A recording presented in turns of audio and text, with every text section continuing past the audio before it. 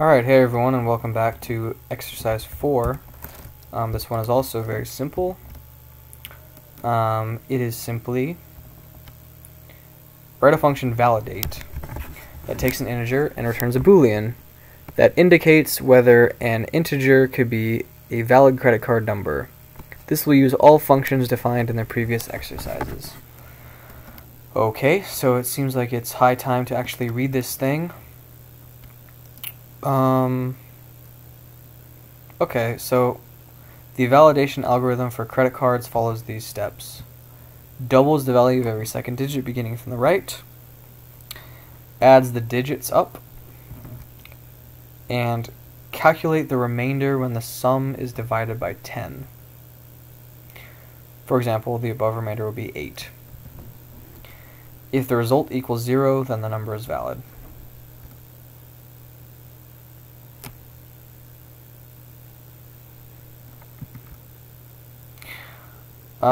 Okay. So,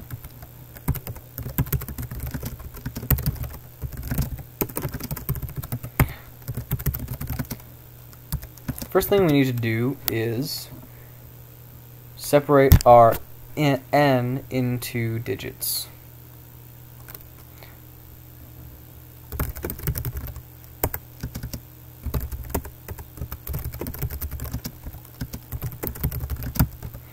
Okay, so once we have the digits, I need to double the value of every second digit.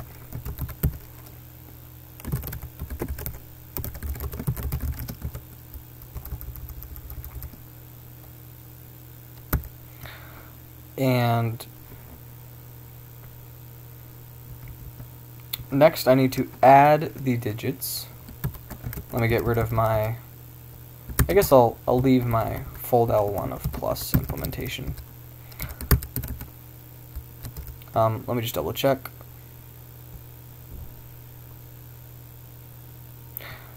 Okay, so all I need to do is sum this.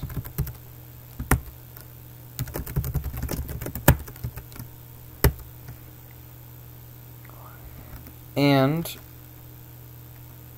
calculate the remainder when the sum is divided by 10. So,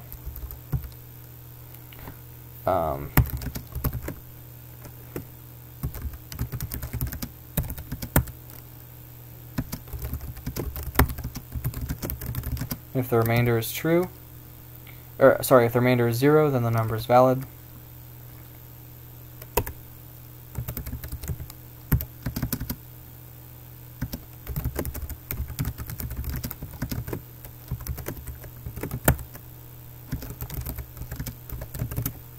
Okay, and this thing compiles, so let's try it out. Oops. Let's try grabbing the sample number.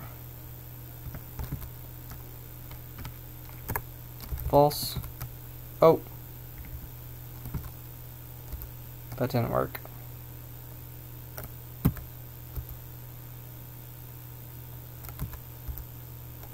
Did I do this right?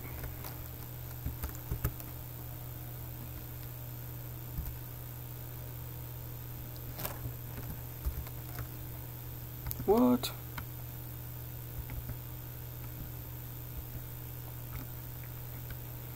I'm not sure this PDF is even right, so I'm going to do this by hand. 2 digits, this thing. Yeah. Let me read this over one more time. Double the value of every second digit. Okay. It refers to the results of the last call, by the way, in GHCI. Add them up.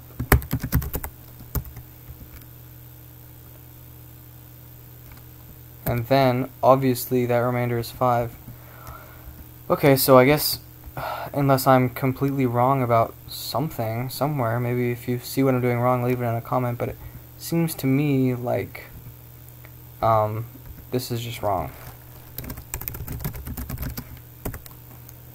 Okay, well, anyways, I tried. But let's try cleaning this function up. So first of all, if you find yourself writing something that looks like this, if condition, then true, else false, well, that's of course the same thing as just the condition itself. And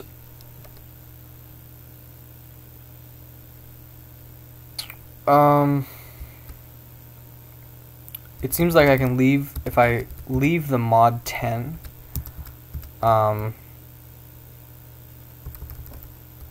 for the end, like, you know, if foo mod 10 equals 0, then I can cleanly express foo in point-free notation, because it's just a series of transformations on my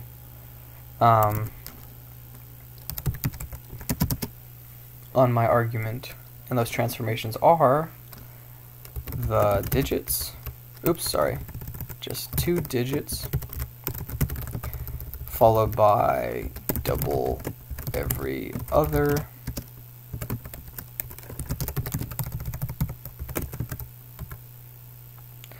followed by some digits.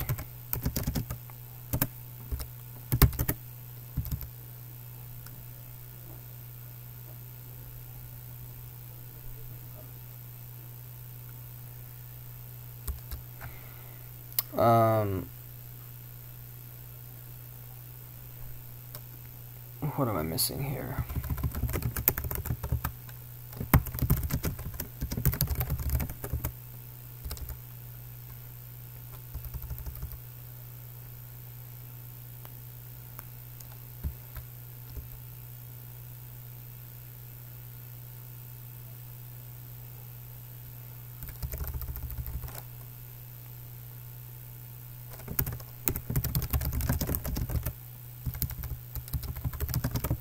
There we go. Sorry. That took a bit of thinking. It's late. Okay, so get rid of these parentheses. And I shouldn't call it foo, that was just kind of a placeholder. Let's call it transform.